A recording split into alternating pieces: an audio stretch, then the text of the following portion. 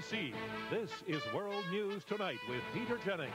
Good evening. It was a very interesting election day. And while they say that all politics are local, the results of local and state elections across America yesterday enable us all to pick up some powerful vibrations about the national mood. President Bush and the Republican leadership cannot have missed the fact that Democrats have finally discovered an issue they can exploit successfully, the economy. It was the issue in the Pennsylvania Senate race. Harris Wofford, a college president who had never held elective office, defeated Richard Thornburgh, who left Mr. Bush's cabinet to run for what he thought was a sure thing. Here's ABC's Jim Wooten. Off to Europe this morning, the president had a few words about yesterday's voting. Pennsylvania, bad, he said. But all in all, we're very pleased. There was a lot of good news for the Republicans. As head man of the Republican tribe, this is his job, to accentuate the positive. And that's what he did. Because our man in Mississippi won big, New Jersey won tremendous, blew them away in Virginia. And so please just don't look at part of the glass, the part that is only less than half full. He did not say half full. He said less than half full. In other words, Dick Thornburgh's stunning defeat in Pennsylvania has scared the dickens out of the White House, not only because the president actively campaigned for Thornburgh, but also because Thornburgh made the president a centerpiece of his campaign and lost badly to a Democratic underdog who blamed the president for Pennsylvania's economic distress and exploited national health care as a symbol of presidential disinterest. It is sending a message, a very strong one. We built a bonfire here in Pennsylvania. We set up a fire that I think is going to be noticed. Even some Republican voters in Pennsylvania agreed and defected. I switched first time in my life to a Democrat because I really don't like the way things have been run recently in Washington. And Pennsylvania's Republican hierarchy, meeting glumly today, more or less concurred with the voters' take on Thornburgh. We all thought he was going to sweep through. Well, I think Wofford was able to label him as a Washingtonian incumbent, and it was able to stick. But the president was pleased with a Republican victory in Mississippi. Businessman Kirk Fordyce beat Democratic Governor Ray Mabus with an anti-welfare campaign he said was not racial.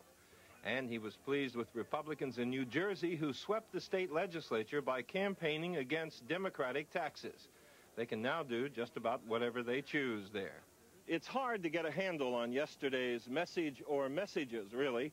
Both Democrats and Republicans were upset winners and underdog losers, and the only constant theme seems to have been an underlying hostility toward taxes and incumbents. And then, of course, there was that resounding shot across the president's bow in Pennsylvania.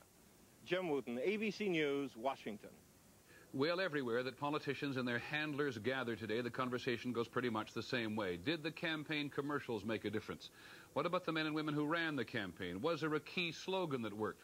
What about this dissatisfaction with incumbents? As ABC's Cokie Roberts reports from Washington tonight, at both ends of Pennsylvania Avenue, the results have been taken as a wake-up call.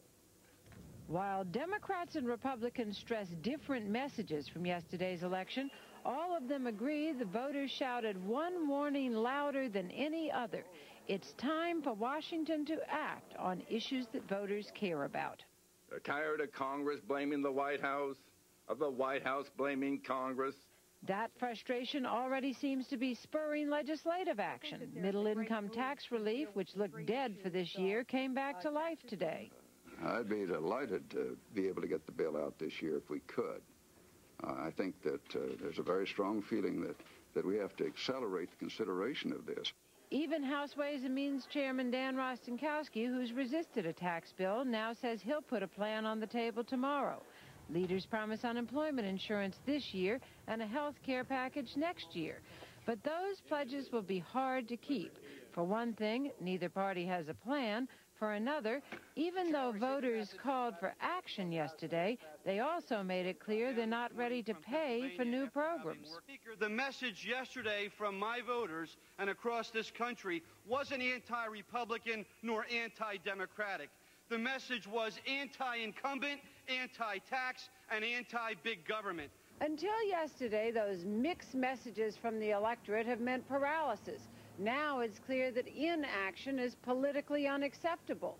So the politicians in Washington have to figure out how to do what the voters want without raising taxes or adding to the deficit. So far, neither the president nor the Congress has a clue how to do that. Cokie Roberts, ABC News, Capitol Hill. There are some other messages in yesterday's election. We'll have those stories in just a moment. Also on the broadcast tonight, the government calls for food labels that really tell you what's inside. And on the American agenda tonight, whether the burden of pollution is falling most heavily on minorities.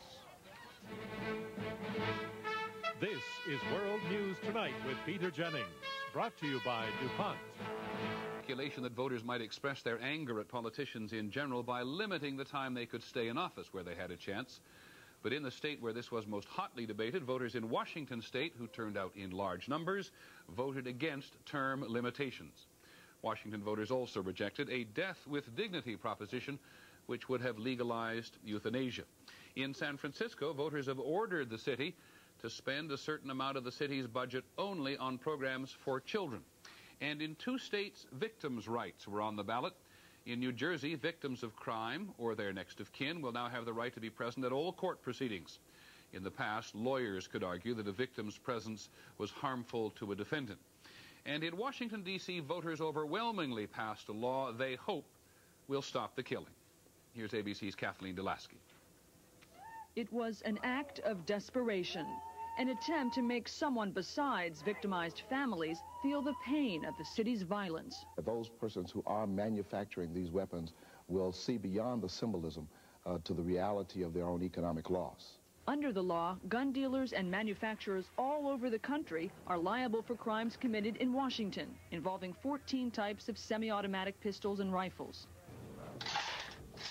It means that if someone buys this Colt rifle in this store and later uses the gun to hurt someone, then shop owner Rob Raudebush could be sued for damages. I do think it's ludicrous that somebody would try to hold me responsible for somebody who's committing a crime that I have no control over. I have no way to stop them. But the ministers who led the campaign say they have found no other way to stop the killing. They prayed last night for the law's success. Now the ministers pray the law will hold up in court. The National Rifle Association plans to challenge it as unconstitutional. Lawyers are split on that question. The answer becomes even more important because 4 states are considering similar laws. Kathleen